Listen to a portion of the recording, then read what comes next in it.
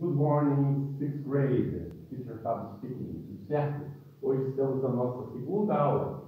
Ainda na apostila 1, só que hoje vamos trabalhar a unidade 2. Hoje fechamos a nossa apostila com aquilo que é mais importante. Vamos trabalhar o verbo to be, que já iniciamos na outra aula, porque ele está associado na apresentação da árvore genealógica, dos membros da família, ok, students? Então, o verbo que vocês já viram na outra aula, na outra videoaula, só mantive esse slide aqui para que vocês possam aplicá-lo ao apresentar a sua família na língua inglesa. Aqui, uma árvore genealógica bastante complexa e completa, muito além da que vocês possuem na apostila de vocês, na unidade 2, ok, turma? Nós temos members of the family.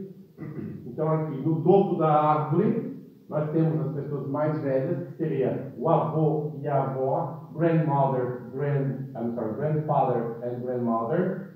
Aqui nós temos na legenda o verde para children, crianças, married or in a relationship, casados ou em um relacionamento com essa cor, está aqui, com a cor meio roxo, não é verdade? O light purple, nós temos o things são fêmeas, female, e aqui são o masculino, que é o male, ok, guys? Então aqui nós temos os avós, grandfather, grandmother, eles tiveram uma filha, nós estamos partindo dessa pessoa para analisar a árvore genealógica, ok? You seria você. Porque para analisar uma árvore genealógica, nós temos que partir de algum ponto. E nós vamos mudar os nomes dos membros da família a partir daquela pessoa. Então, partindo daqui, you, a filha dos seus avós, your grandparents, ela é a sua mother. Ela casou com uma pessoa que é o seu father, seu pai. Esse casal de avós, eles tiveram 3 filhos. Tiveram 2 mulheres e um homem. Então, o irmão da sua mãe é seu tio, que é o seu uncle. A irmã da sua mãe é a sua tia, que é aunt. Então, tia, tio, isso partindo de você. Seus pais tiveram mais filhos. Nessa árvore genealógica, você tem um brother e uma sister, irmão e irmã. Aqui nós temos essa pessoa que é você, digamos, só que não é você, porque você não tem essa idade para isso, está casado. Então, se você fosse feminino, você teria seu marido, que é a husband, e masculino, teria sua esposa, que é o wife. Ok, guys? E assim vai, os filhos dos seus tios são seus cousins, e assim por diante. Isso é uma árvore mais complexa, tá bom? Pode? Mais para frente. Tá bom.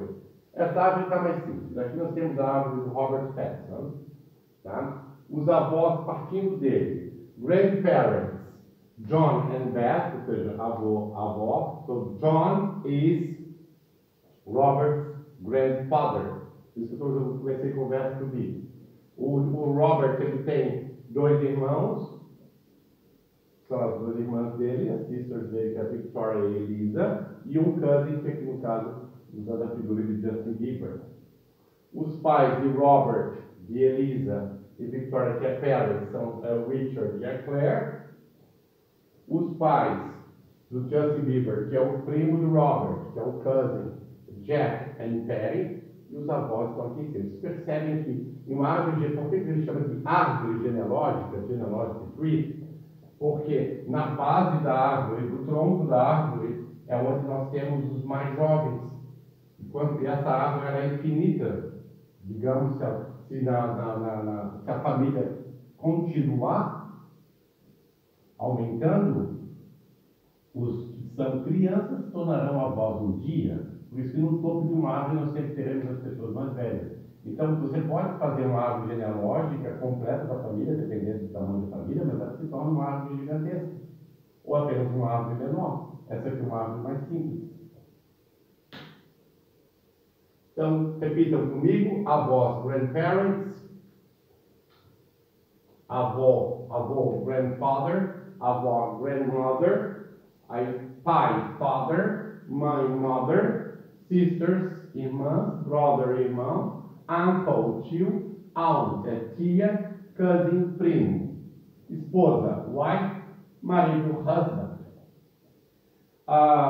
neto, grandson, neta, granddaughter. Só a palavra son é filho, só a palavra daughter é filha, ok, turminha? E só a palavra parents é pais, beleza? Outra árvore genealógica, nós temos aqui em cima o Luke e a Silvia são avós, grandparents, o Joe e a Lily são grandparents também. Esse casal de avós tiveram um filho, que é o Carl, que conheceu a Rebecca, que é a filha desse casal. E eles dois juntos tiveram 3 filhos, Paula, Mia e Christopher. Eles são os children, ok?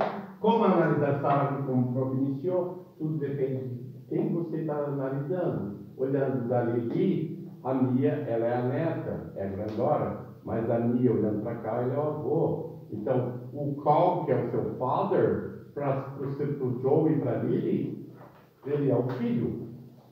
Então, a interpretação de árvore genealógica, mais uma vez, depende de qual pessoa, quem está apresentando essa árvore genealógica.